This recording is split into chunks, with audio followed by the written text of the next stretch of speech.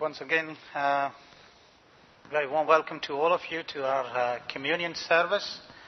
I do hope and pray that you will be blessed by our worship and listening to God's word and taking part in communion.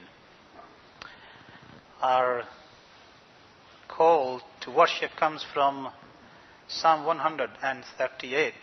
Let me read just a few verses.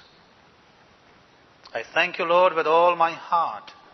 I sing praise to you before the gods.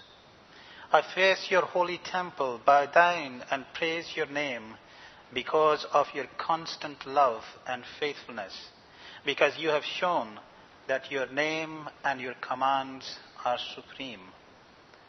You answered me when I called to you. With your strength, you strengthened me. Let us bow our heads and pray. Loving and Heavenly Father, we come before you this morning. We have come with sincere hearts to offer you our worship, to honor your name through our singing, through our reading, through our prayers. And Lord, as we come before you to celebrate the communion, to remember the death and resurrection of your Son, we ask you to come and touch our hearts, our minds, point out the black spots in our lives, the sins we have committed and we don't even know. We invite your Holy Spirit to warn us, to encourage us, to lead us so that we can live a life that is pleasing to you. And we thank you that week in and week out, as we come out to worship you, you have always shown us the way. And so with that expectation and anticipation, we come to you this morning. We want to receive you what you have to give to us. But we want you to receive what we give you. And through this mutual interaction, we may receive your blessings. Hear our prayer as we offer it in the name of our Lord and Savior Jesus Christ, who taught us to pray. Our Father in heaven, hallowed be your name. Your kingdom come. Your will be done on earth as it is in heaven. Give us today our daily bread, and forgive us our sins as we forgive those who sin against us. Save us from the time of trial, and deliver us from evil. For the kingdom and the power are yours, now and forever. Amen. Let us stand together if we can, and we sing our first hymn, Mission Praise number 560, Praise My Soul, the King of Heaven.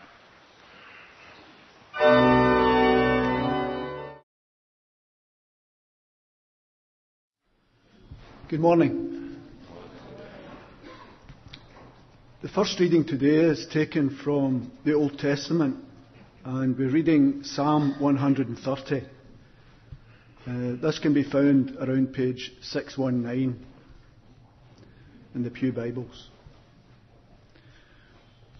So the heading is A Prayer for Help. From the depths of my despair I call you, Lord. Hear my cry, O Lord. Listen to my call for help. If you kept a record of our sins, who could escape being condemned? But you forgive us, so that we should stand in awe of you.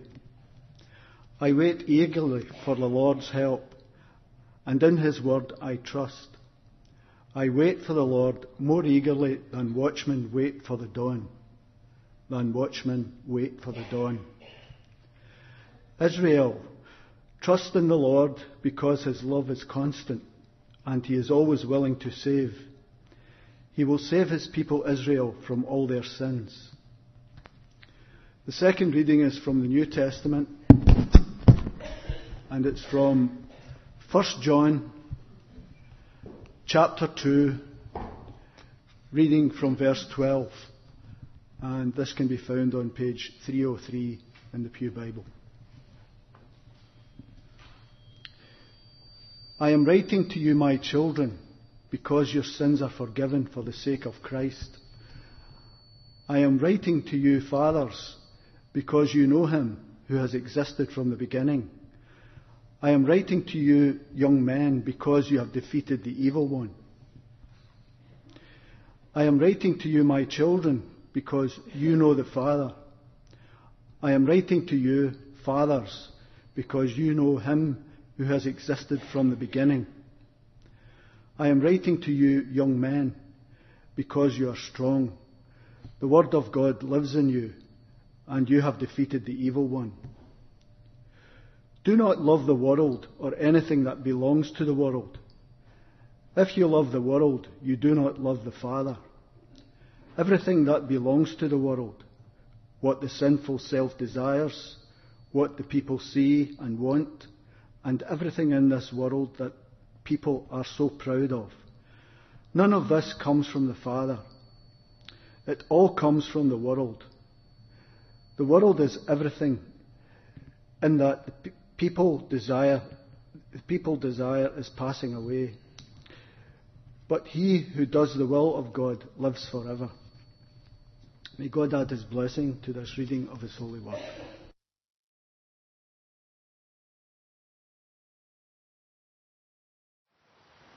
Those of you who don't know, we started this series on 1 John, or letter of 1 John, and we are well into it. For the last few weeks, we have been thinking on chapter 1 and first part of chapter 2 we looked at last week. And since we began this series, I have been reminding us all that John wrote this letter to Christians. John wrote this letter to a church in order to warn, to assure, especially to assure them where they stand in relation to God and Jesus Christ, and to give them tools to show how they can differentiate between those who call them Christians and those who are real Christians. And we looked at last week a couple of marks of a true Christian. And one was the obedience. It doesn't matter how much we know about scriptures about Jesus Christ. What matters is to obey him, what he says. And then the second one was, as we obey, we also walk like Jesus. The way he lived his life, we are to follow that pattern and continue to live that life. But that's not all what John writes. He has penned this letter to encourage the believers of his congregation. And that's the part that I want to look at this morning. The encouragement for the believers. In our reading, our second reading this morning, he begins by addressing three kinds of people in the church.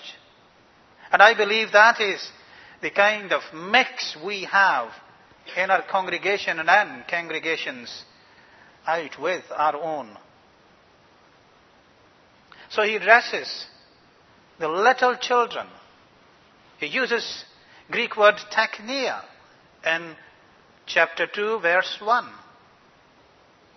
Then he addresses young people, and he uses different word for that. Paideia. There's no real difference between the meaning from teknia and the word paideia. However, The second word, paideia, can imply youthfulness in faith. And the final group he addresses is the great warriors of faith, the fathers. Generally speaking, these kind of people are in every congregation. Those who are newly born in faith, those who are born in faith but young, and those who are mature in faith, who are ahead of some of us in their faith journey. If that is true for every congregation, then it is true for us. And so if John is encouraging his congregation, addressing these three groups in congregation, he is addressing to us this morning. He gives individual encouragement to these groups. For example, he encourages fathers, which means all who are mature in faith, men and women. These people have walked with the Lord for a number of years. Their faith has been tried and proven. The Lord and they had been through many things together. And yet some important things remain the same. And that is that they have known the Father from the beginning. Who is from the beginning? You see, older in the faith, spiritual maturity and possessing qualified spiritual authority and leadership are the people that he is addressing in this group. They well understood that new is not always better and the old is not always bad. But it can be equally true that new is not always bad and the old is not always good. And so he encourages this group who have worked with the Lord for a number of years, and so in that process their faith has matured. But then he addresses the young people, young believers who are growing in faith. And now the phrase young men or young people refers to those who may be young in age or who are young in their spiritual maturity, or both. He says to these young champions of Christ who are engaged in the battle against Satan in verses 13 and 14, especially second parts, and the evil system of the world in verse 15. And in this fight, John notes the certainty of victory in verses 13 and 14, first parts. And he especially uses the word Nikaio, that is in perfect tense. I know most of you know better grammar than me. It means to conquer or to achieve victory. They conquered in the past, and the result of that victory, or results of that victory, are and will remain in effect. The victory came to these young people and young folks in faith when they first put their faith in Christ. Because he won the victory over Satan and devil and the world, by putting their faith in him, they share that victory. And John knows that this is important to highlight this fact to those who are young in faith. Because he knows that none of us can overcome temptation and escape error. Unless there is hope of winning, there is no motivation to fight. Think about a soldier who may be fighting and he knows that there is no hope of victory. He might continue to fight just out of passion, not to be defeated by dishonor. But the fact is, if there is no hope, there is no motivation. When all hope is gone, strength goes, vigilance goes, motivation goes, and a great dark cloud come and settle down on the soul. That's why the last half of the verse 14 tells us the weapons that defeat the devil is the word of God.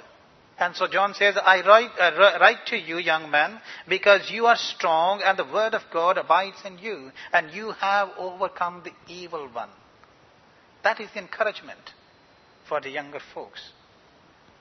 The question is, where does this strength really, continuous strength, comes from? Where does this hope to continue fighting against these forces, evil forces, come from? I think it comes from when John encourages them all as a whole, as a congregation, as a group of people, by assuring them that their sins have been completely forgiven. I think that is the most encouraging news for his church. And so it is for us. Receiving forgiveness of sins is very important. And to know the fact that our sins are forgiven is even more important. Because for root of all problems is sin. And someone has very aptly written, says, sin by its nature wrecks human lives, warps relationships, and destroys everything in its path. And that's why I think the psalmist writes what he writes. He is deeply aware of this fact. In our first reading in Psalm 130. For him, sin is not a lapse of judgment, or mere lapse of judgment, or an unimportant error, but he recognizes that if sin is a force that cracks open the dike, releasing the chaotic waters that destroy life. For him, sin matters, not because it sends us to hell, but because it makes life hell here on this earth. But he also knows the good news that God doesn't keep the record of our sin. God's disposition is not to keep a spreadsheet, so to speak, of sin and save it to a multiple backup systems in order to just pull out whenever he wants to remind us, or to make us feel guilty, or to convict us even. If God did just that to keep the record of our sins, then Psalmist says, no one can stand, and there is no hope. But the truth is that God's disposition is toward grace and to forgive, and this truth is Psalmist's hope. And so, this truth is our hope.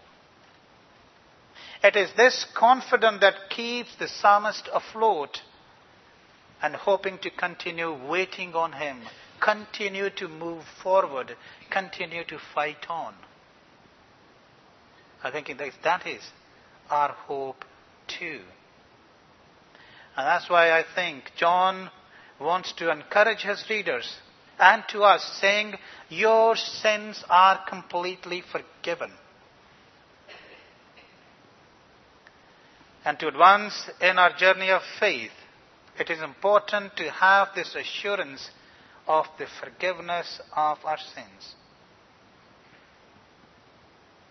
Those who put their trust and accept Jesus as their Lord and Savior, their sins are completely forgiven. Now I know there are many people in our congregations who are unsure about their own forgiveness, and they try to do various sorts of things or all sorts of things, attending this meeting and that meeting, being member of that society and this society, attending this group and that group, hoping that at least something will work. This reminds me of some so-called doctors in remote areas of, very, very remote areas of Pakistan, I would say. You go there and you find a shop. It is a shop where you can find everything. It's a one-stop shop, if you like. You can find vegetables there, you can find biscuits, and you can find all sweets, but you can also find medicine there. And there's only one man who has no idea of what the illness may be, and so what he does is he puts his hand in something in a box. He gets a bunch of tablets, and he rolls it in a paper, and he gives it to anybody who comes with a complaint of any disease, hoping that one of these tablets will work. This is how we are sometimes in our Christian faith. When we are not sure about our relationship to God, or relationship with God, or we are not sure about our forgiveness, then we try all sorts of things, hoping that one of that might work. And so let me ask this morning, as I finish, are you sure that your sins are forgiven?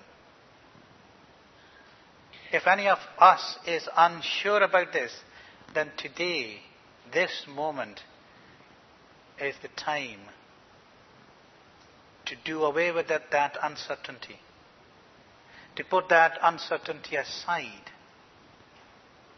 confess our failings, and I can assure you, as the servant of God and reader of His holy word, that your sins will be completely forgiven. There is no need to have any kind of doubt after that. Yes, we do make mistakes. Yes, we do make errors. But God doesn't keep that record. We can come to Him, confess our failings, and we are reconnected with Him. I pray that we receive that forgiveness today. This table is a reminder of that great work that Christ did for us, giving His life, dying on the cross, and rising from death, so that our sins are forgiven. Take this opportunity, receive it, reconnect with Christ. Amen. Let us continue worshipping God, and we bring our offerings to Him, and as we do so, we sing mission praise number 396, Just As I Am, without a one plea.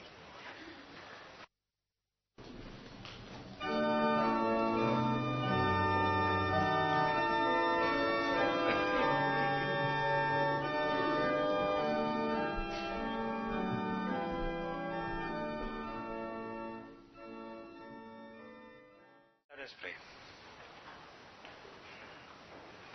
Heavenly Father, we come before you once again, thanking you what you have given to us. We are so thankful that your blessings keep coming to us.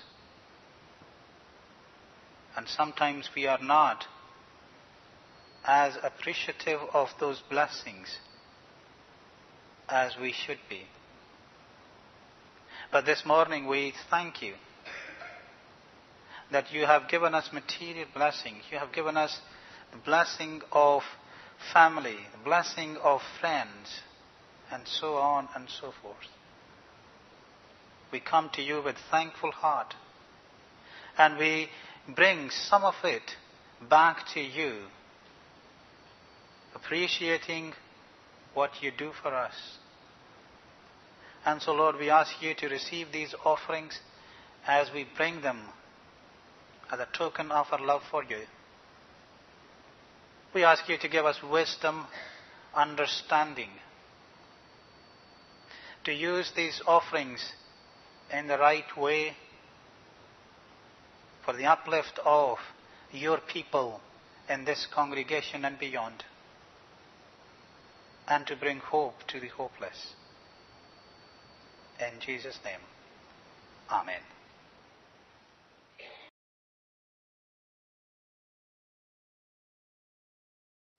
This morning we have come together to celebrate the communion of the saints. This is not merely a tradition that we carry out 4 times a year. This event, this supper is a very meaningful supper. It reminds us a specific time and event in history. And not only that, it reminds of the command of our Lord and Savior, who specifically said to take part in the supper until he comes again.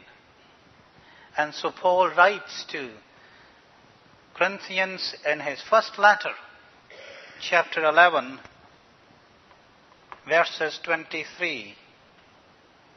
He says, "For I received from the Lord the teachings that I passed on to you, that the Lord Jesus, on the night he was betrayed, took a piece of bread, gave thanks to God, broke it, and said, 'This is my body, which is for you. Do this in memory of me.' In the same way, after the supper, he took the cup and said, 'This cup is God's new covenant, sealed with my blood. Whenever you drink it, do so in memory of me.'" This means that every time you eat this bread and drink from this cup, you proclaim the Lord's death until he comes. And so we are glad to obey the command of our Lord and Savior Jesus Christ, to do this in memory of him, in memory of his death, in memory of his resurrection. Let us bow our heads and pray. Loving God, we thank you for this opportunity to take part in this wonderful, wonderful supper in memory of what you have done for us. We thank you that you came to this earth to live our life, and then in obedience of your Father's will, you went to the cross, took upon yourself our sins, gave your life, and defeated all that stood in our way. You tore down that wall so that we could be reunited with the Father again. And so we remember that event in history. when you took the bread and you gave thanks, you took the cup and you gave thanks.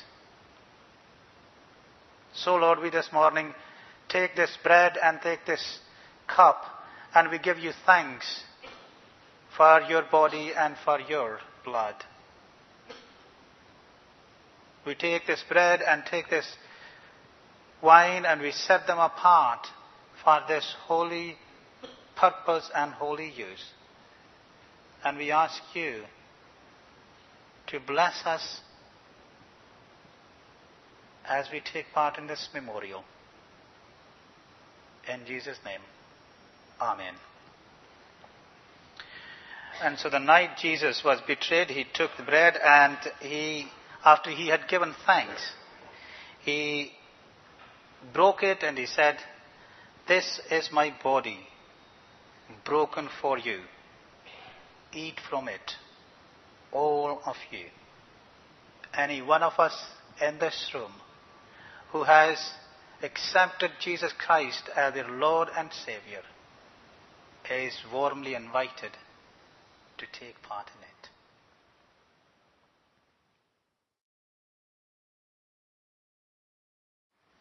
Let us pray.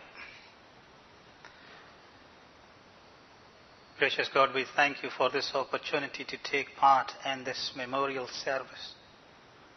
A service that reminds us of your great work of salvation for us, and not only for us, for the entire universe.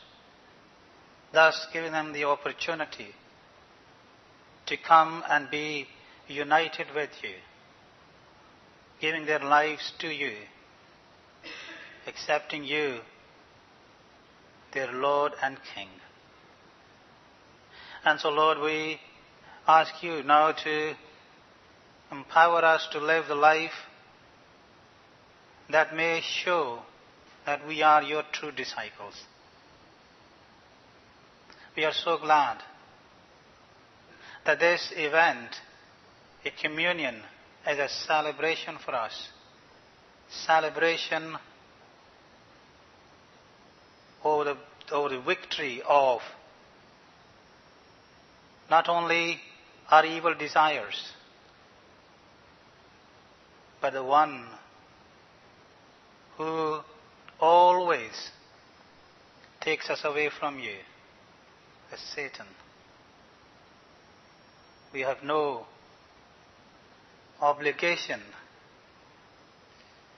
and now no power over us. There is no guilt left.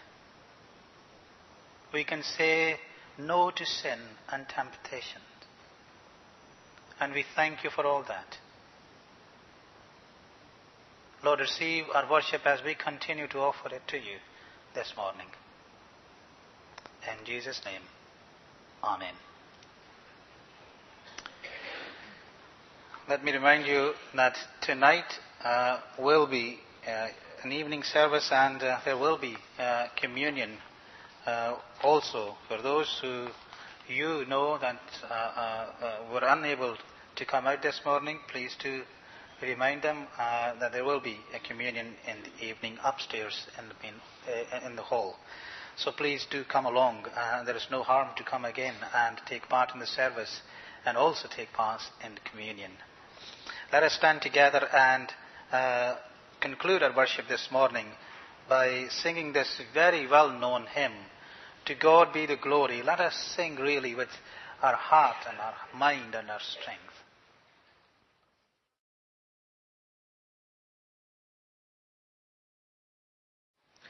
And as you go from here, may the grace of our Lord Jesus Christ and the love of God and the fellowship of the Holy Spirit be with you all, now and forever.